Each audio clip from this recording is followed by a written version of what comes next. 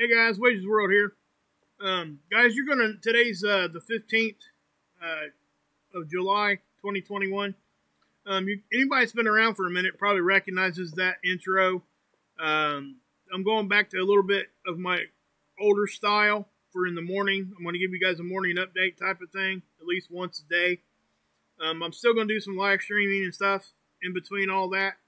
So, yeah, you might, if you want to hang around for the live streaming and stuff, you might want to hit the bell. I don't usually say that. I don't really hold too much stock in all that. But if you want to be here for the live streams, hit the bell so that way, you know what I'm saying? You can be here for that. But this is going to be more about just showing you guys the data and what's going on with the space weather tools and all that. Now, if there's something big going on, obviously I will at least touch on it.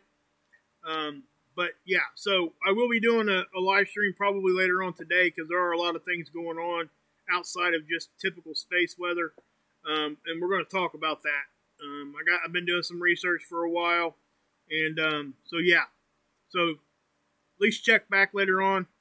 I'll probably do a live stream. So anyway, here's the Schumann Resonance. And I'm not going to give a big explanation on what that is. Go watch the beginning of one of my recent videos. I always tell you what this thing is and what it can do. I'm trying to keep this down to 15 minutes or less for people that don't have the time. So, yeah. Obviously, guys, this is something that we see all the time now. These disruptions that we see here, most definitely happening more often than what it used to. Is it because our sun's getting more active? I think it has something to do with it, but the uptick here in the Schumann was actually happening before the uptick of the sun activity coming into the new solar cycle. So that's what you're seeing there. But, you know, can I tell you exactly what's causing this? No, I can't. But is this a global thing? Most likely, especially when you see it over and over and over again. Now remember, these are local tools, and this is in Russia. This tool here is. So it could be anything can affect this. Thunderstorms, all those kinds of things. Snow, all of it can affect the tool here and how it's reading. But when we see these things happening over and over and over again, it does lend to kind of a global thing. So, and again, I'm not going to get into too much detail of what this thing can actually do to you. Just know they put it into our spacecraft and people that work underground so they don't go nuts. We require a certain hertz level. And again, like I said, I'm not going to go too much more into that. Space Weather Prediction Center here, guys. Obviously, our X-ray production's up because we got more active areas on the sun facing Earth. Okay, I showed you guys yesterday in my live stream how the baseline was down.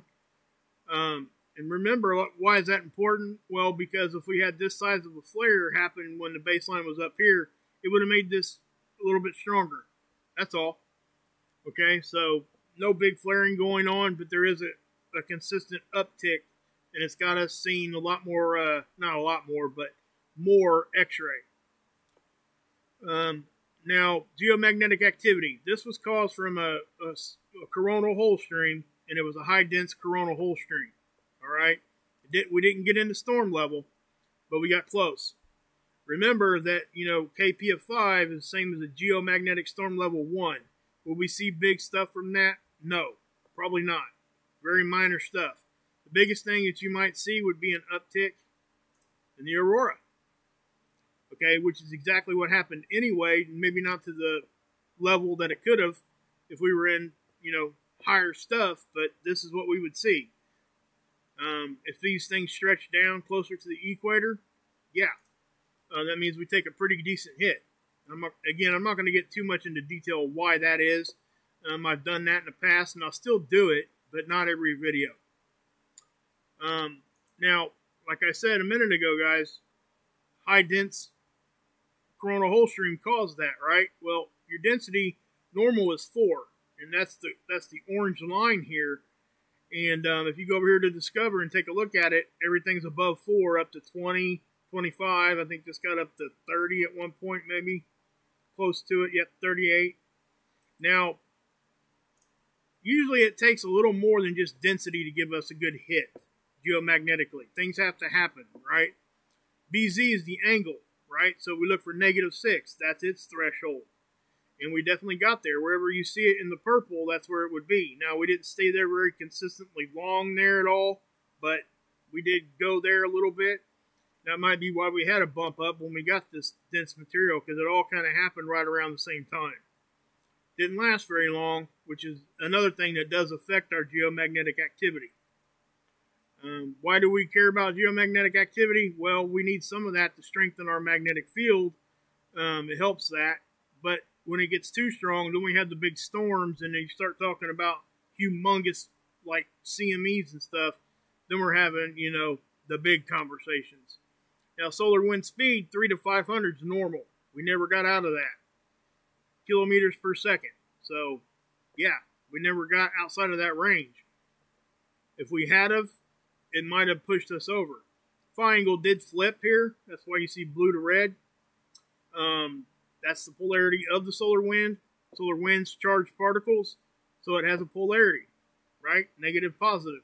When those flip, sometimes it will give us a jerk geomagnetically, especially if it's happening at the same time other things are going on. It can intensify something that's already happening. Or it could actually cause a geomagnetic storm. We've seen that happen before too. Okay? So my thumbnail, guys, I was showing you a halo CME, right? Is it coming at us? Well, no, it's not. All right? And let me show you why I know this.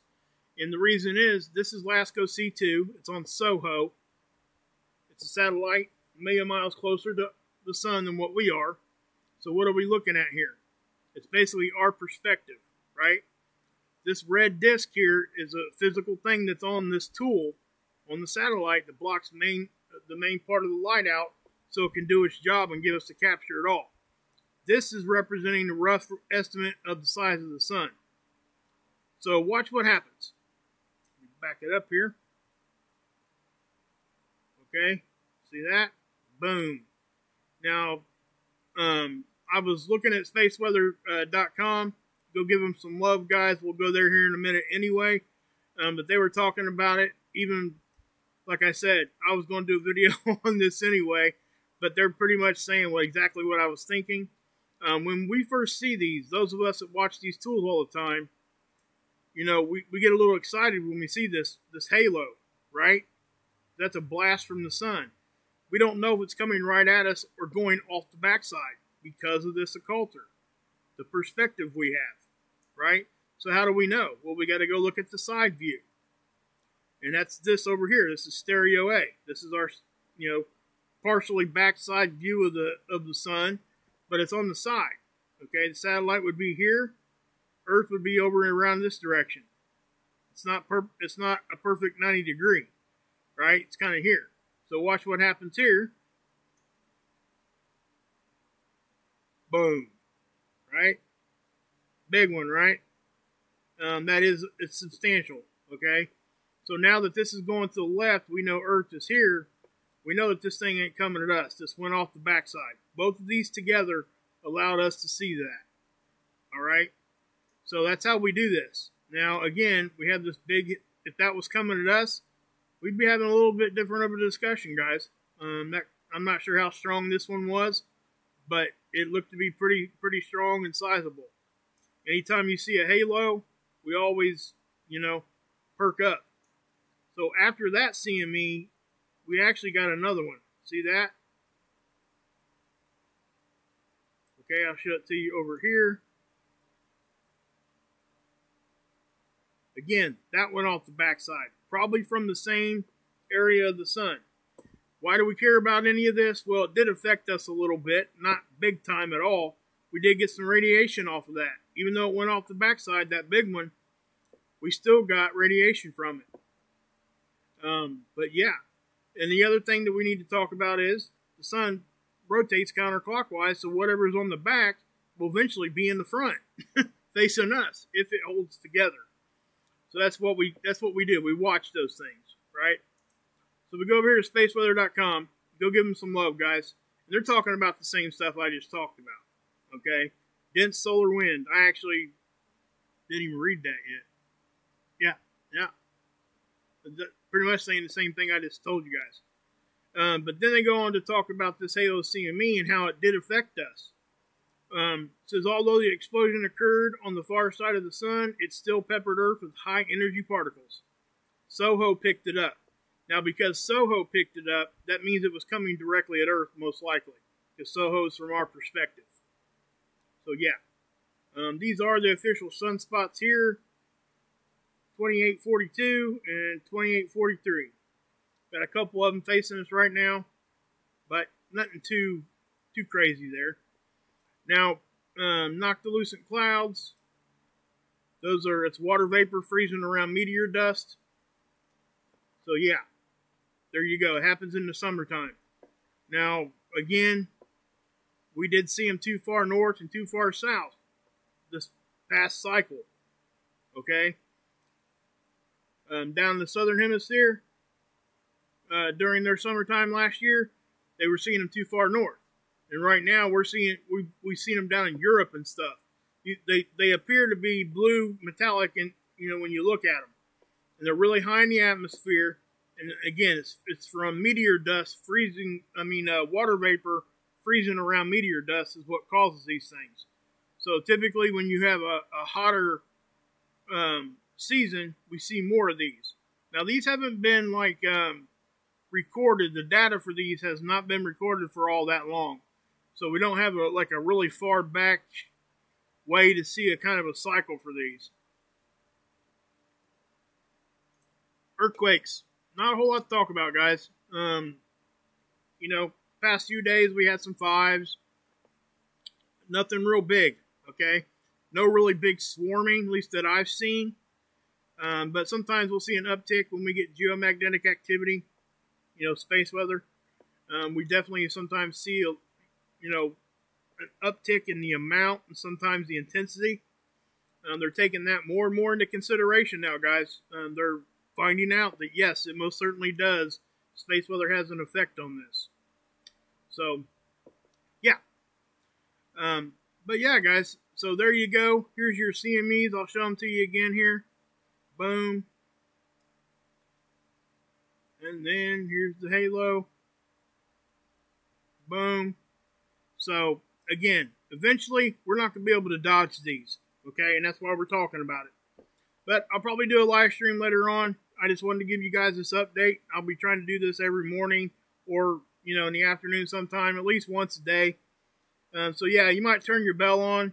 Like I said, ring the bell if you want to catch me live and all that.